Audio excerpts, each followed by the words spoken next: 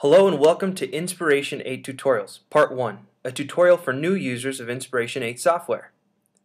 In this segment, we will be using the following features: Create, Link, Rapid Fire, Arrange, Zoom in, Zoom out, and Fit to Window.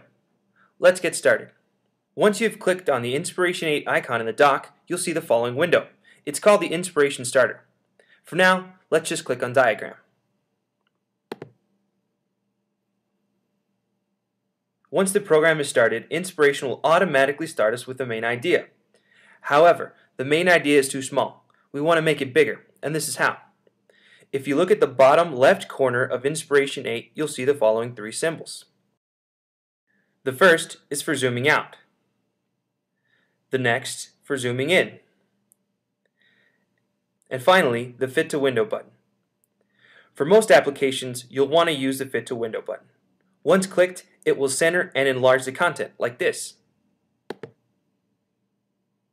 Once the main idea is centered, we can start building a concept map. First, we need to change the main idea. We can do this by single-clicking the bubble. Once clicked, the cursor will begin to blink. Now we can add our own. By clicking away, the main idea is no longer highlighted and we can begin to add topics. There are a few ways to do this. First is by using the Create button at the top. If you look carefully, you will notice that there are bubbles in all directions from the center.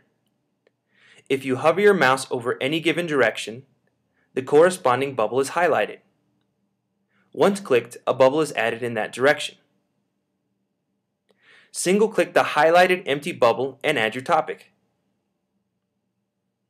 To link the main idea and the topic, simply single-click the main idea,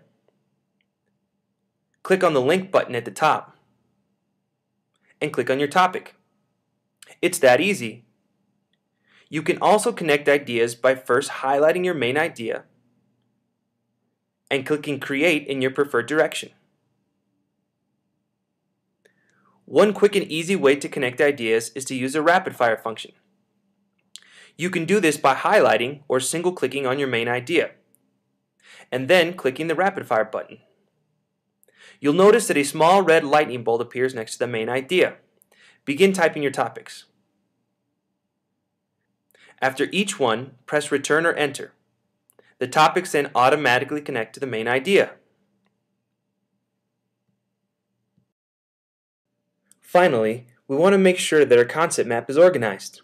We can do this by clicking on the Arrange button at the top. Once you've clicked, you'll have a couple of options.